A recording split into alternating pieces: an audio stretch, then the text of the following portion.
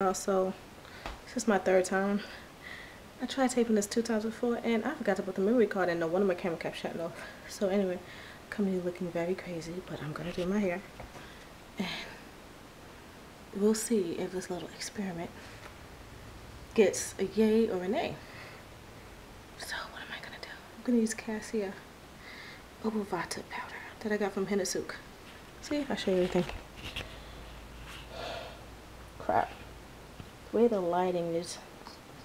Well, if you ever got a green tea frap or seen green matcha powder that they make green tea with, this is what it looks like.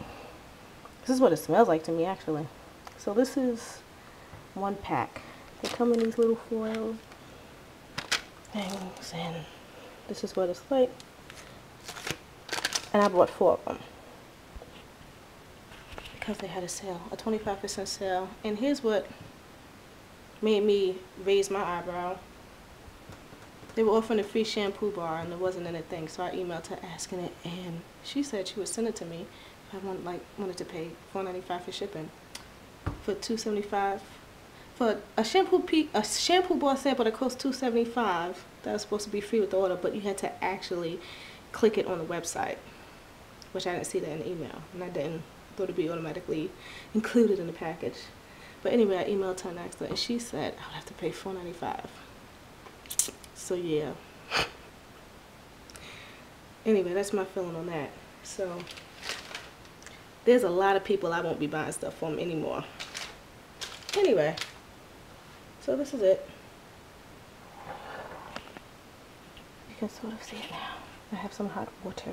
I have almond powder that is dusty because it was open, because I used it with other stuff and it sort of spilled. And I have some Monterey de Tahiti. It smells almost like Anita Grants. Almost. Still good. Cheaper. I still think I love Anita Grants the best. So anyway. Cassia is for healthy, shiny hair. If you want to make your hair more conditioned without the color of henna, you can use this. So what you're supposed to do is use enough powder for your hair, add warm or hot water, mix it up to a pancake-like batter consistency, let it sit for 15 or 30 minutes, and then put on clean or damp hair. Sometimes we add more water.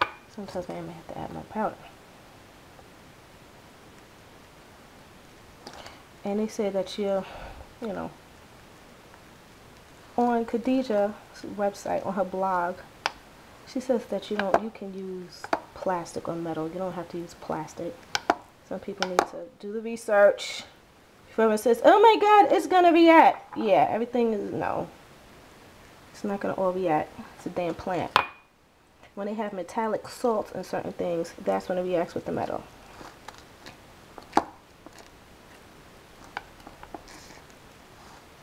Okay, I'm clearly gonna need 2 hands for this, so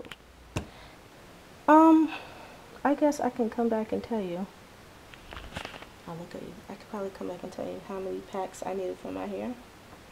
Looking at this, I might need, I don't know, I might need another pack.